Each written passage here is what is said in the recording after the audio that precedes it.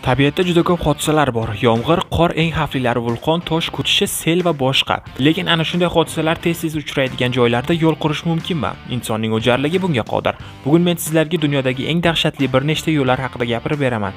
Demak, siz bilan Empire jamoasi videoni ko'rib zavq oling. Wow. Shimoliy Yungas yo'li, Boliviya. Yo'l uzunligi 56 km, balandligi dengiz sathidan 600 dan 4650 metrgacha bo'lgan Shimoliy Yungas yo'li 1930-yillarda paragvaylik harbiy asirlar tomonidan qurilgan. U baland tog'lar va past tekislar o'rtasida gumanitar yordam yetkazishda foydalanilgan. Yo'l Boliviya poytaxti La Pasni Shimoliy Yungasning ma'muriy markazi Karayuka shahri bilan bog'laydi. Kordillera sharqidagi bir qatorli qo'riqlanmagan shag'alli yo'l bulutlardan ancha yuqorida joylashgan. Ba'zi joylarda uning kengligi 3,5 metrdan oshmaydi. Yo'l tik tushishlar, ko'tarilishlar va 200 dan ortiq burilishlarni o'z ichiga oladi. Yungas yo'lidan manzaralar epikdir, ammo haydovchiga Amazonning yam-yashil o'rmoniga yuqoridan qoyil qolish qiyin. Axir yo'ldan bir soniya chalg'igan romantik manzara uning hayotdan ko'rgan oxirgi narsasi bo'lishi mumkin. Yorug'liksiz yo'l ko'pincha yomg'ir, tuman, qor bilan qoplanadi. Ko'chkilar sodir bo'ladi, toshlar tushadi. Bitta noto'g'ri burilish halokatli bo'lishi mumkin. Biroq haydovchilar o'rtacha tezlikda harakatlanish o'rniga bir-birini quvib o'tishga harakat qilishadi. 1990-yillarda Amerikalararo taraqqiyot banki bu xoin yo'lni dunyodagi eng xavfli yo'l deb e'lon qildi. 1998-yilgacha har yili 26 ta mashina va 300 ga yaqin sayohatchilar yo'lda halok bo'lgan. Ko'plab qo'lbola yodgorliklarni baxtsiz odamlar o'rmon daralariga qoyadan qulagan joylarda qo'yganini ko'rish mumkin. Odamlarga u uzoq vaqtdan beri o'lim yo'li deb nomlangan. Nihoyat 2009-yil hukumat muqobil xavfsiz ruta natsional 3 yo'lini qurdi. Drenaj va to'siqlar bilan jihozlangan 2 qatorli yangi asfaltlangan avtomobil yo'li yaxshi holatda. Shuning uchun mahalliy aholi o'lat kabi Shimoliy Yungas yo'lidan qochishadi. Biroq bu yo'ldagi xavf-xatarlarni minglab ehtiyotsiz sayyohlarni tog' velosipedida o'tishga to'sqinlik qilmaydi. Har yili 25 mingga yaqin ekstremal sport ixlosmandlari adrenalinga boy sarguzashtlarni izlab kelishadi. Magistral yo'l asosan izlovchilar va sayyohlarni hayajonga solganligi sababli halokatli yo'l transport hodisalari soni keskin kamayadi. So'nggi 10 yil ichida 10 dan ortiq velosipedchi o'lim yo'lida halok bo'ldi. Xitoydagi Juoling tunneli. Yo'l uzunligi 1,2 km, balandligi dengiz sathidan 600 metr bo'lgan Tayxang tog'laridagi Guoliang qishlog'i 1972-yilgacha dunyoning qolgan qismidan ajratilgan edi.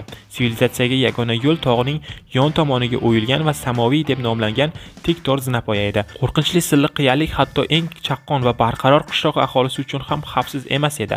Xitoy hukumati bor yo'q 300 kishi istiqomat qiladigan aholi punktiga mashina uchun yo'l qurishni maqsadga muvofiq deb hisoblamadi. Ammo qishloq aholisi bunga rozi ham bo'lmadi.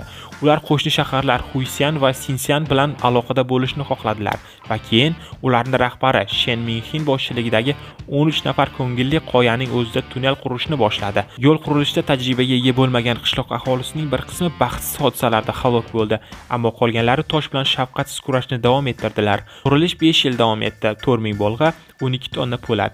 Ular bosh aylanayotgan qoya ustidagi toshni parchalash uchun portlovchi moddalardan foydalanishgan. Ishchilar og'ir texnikadan foydalanish imkoniga ega emas edilar. O'z qo'llari bilan ishlagan holda ular 3 kun ichida 1 metr harakat qildilar. 1977-yilning 1-mayiga qadar yo'l harakatlanish uchun ochiq edi. Ikki mashina bir-biridan zo'rg'a o'tadigan balandligi 5 metr, eni 4 metr bo'lgan tunnel yo'l muhandislari yordamisiz qurilgan. Unda hech qanday to'siq va ko'cha chiroqlari yo'q. Haydovchilar o'z xavf-xatarini o'z zimmasiga olishi kerak. Yomg'ir yog'sa, qalin tuman va sirpanchiq tufayli yo'l yanada xavfli bo'ladi. Tunnel nomi Xitoy tilida hech qanday xato qilmaydigan yo'l deb tarjima qilingan. Kun yorug'i jarlikka qaragan 30 ta derazadan kiradi. Quruvchilar ularni tunneldagi vayronalarni olib tashlash uchun foydalanganlar. Juoling yo'li tog' yonbag'ridagi tor zinapoyalar o'rnini egalladi va mashhur sayyohlik maskaniga aylandi. Endi qishloq aholisi juda ko'p istalmagan e'tibor jalb qilmoqda, lekin bu ularga juda kerakli daromad keltiradi. Ferry Meadows yo'li, Pokiston. Yo'l uzunligi 16,2 km bo'lgan tik va notekis toshli yo'l Himolay tog'larida Hind daryosi yaqinida boshlanadi va 3 kilometrdan ortiq balandlikka ko'tariladi. U yuzlab yillar davomida mahalliy aholi tomonidan qurilgan va shundan beri ta'mirlanmagan. Shag'alli yo'lda haydash shunchalik xavfliki, faqat mahalliy aholiga ruxsat beriladi. Bu tog' dunyodagi 9-eng baland tog' va Pokistonda K2 dan keyin 2-o'rin. Uning balandligidan Peri o'tloqlarining go'zal manzaralari Ferry Meadows ochiladi. Ular tinch va sehrli muhit uchun shunday nomlangan, ammo ularga yetib borish uchun qoyalar bo'ylab yo'l bosib, tasodifiy ko'chkilar duch kelgan sayohatchilar har safar o'z hayotlarini xavf ostiga qo'yishadi. Yalang'och tepaliklardan o'yilgan shag'alli yo'lni birinchi qismini suv haydash mumkin. Yo'lning kengligi standart Jeep Wranglerdan oshmaydi.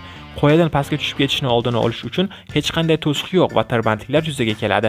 Fairy Meadowsgacha bo'lgan notekis axloqsizlikning oxirgi qismi eng xavfli hisoblanadi. Tor tirbandlik tufayli piyoda yoki velosipedda buni oldindan kelishib olish kerak. Fairy Meadows fotosuratchilar va tabiatni sevuvchilar uchun ajoyib joy. Iyun va iyul oylari tashrif buyuruvchilar uchun eng yaxshi oylardir. Sayohat unutilmas taassurot qoldiradi, lekin faqat tog'larni sevuvchilar va asablari kuchli bo'lganlar uchun tavsiya etiladi. Qishda kuchli qor yog'ishi, qor ko'chishi va muz xavfi tufayli yo'l yopiladi. Zojila Pass, Hindiston. Yo'l uzunligi 25,8 km, balandligi dengiz sathidan 3,5 metr balandlikda. Zojila 1947-yilda qurilgan va dastlab harbiy maqsadlarda ishlatilgan. Dovon dunyodagi eng baland tog' tizmasi.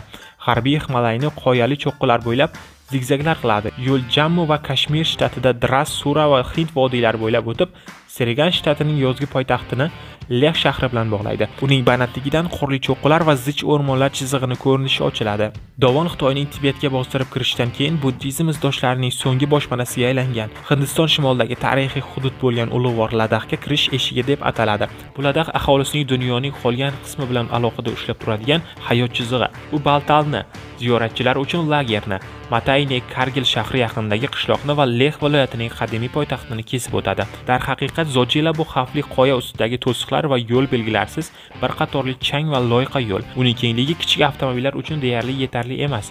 Bu esa katta avtomobillar va yuk mashinalarining u bo'ylab harakatlanishiga to'sqinlik qilmaydi. Yo'lda kuchli shamollar, qor ko'chkilari va sel oqimlari tez-tez uchraydi. Qishda qalin muz devorlari kabi dovon chuqurligi 15 metrdan 24 metrgacha bo'lgan qor ko'chkilari bilan qoplangan. Qor tufayli Zojilani 6 oy davomida yopib qo'yishadi. Viloyat chegara xizmatiga yo'lni tozalash uchun 2 oygacha vaqt kerak bo'ladi. Yoz va bahorda dovonga qor eriganidan keyingina o'tish mumkin bo'ladi, ammo kuchli yomg'ir uni yopishoq loyiga aylantiradi. Bu yo'lda xatoga o'rin yo'q. Uning qishloqda joylashgani agar ofat yuz bersa, yordam olish muammoli bo'lishini anglatadi.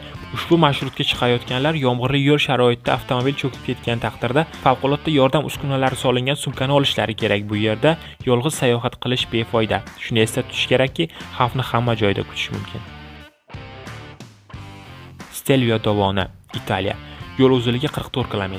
Balandligi dengiz sathidan 2757 metr. Alp tog'larida yotqizilgan yo'l Italiya va Shvetsariyani bog'laydi va dunyodagi eng ko'p burilishli yo'l hisoblanadi. Ushbu o'ta murakkab yo'nalish 75 ta tik tushish va burilishlarni o'z ichiga oladi. Ulardan 48 tasi ketma-ket. Infratuzilmani moliyalashtirish va yuqori sifatli italyan muhandisligi tufayli 2 km uzunlikdagi vertikal ko'tarilish va 180 gradusli burilishlar. Biroq har qanday qattiq burchakka juda jasorat bilan yaqinlashib, haydovchi past beton panjaralar ustida uchib ketish xavfini tug'diradi. Hatto eng tajribali haydovchilar ham tetik bo'lishi va diqqatni jamlashi kerak. Axir bitta noto'g'ri harakat mashinani qoyadan tushib ketishiga sababchi bo'lishi va egasining hayotini yo'q qilishi mumkin. Alp tog' yonbag'irlari juda chiroyli, ayniqsa bahor va yozda o'tloqlar gullaganda. Lekin sizni romantik manzaralar chalg'itishi mumkin emas. Axir tabiat ham ba'zan haydovchilarga muammo tug'diradi. Mavsumdan tashqari bu yerda juda shamolli bo'lishi mumkin. Qish esa qor yog'ishi va muzli yo'llarni olib keladi. Siz ushbu yo'llardan mashinada o'ta olarmidingiz? Kommentda javobini kutib qolaman. Agar video yoqqan bo'lsa, like va obuna bo'lish tugmasini bosib qo'ying.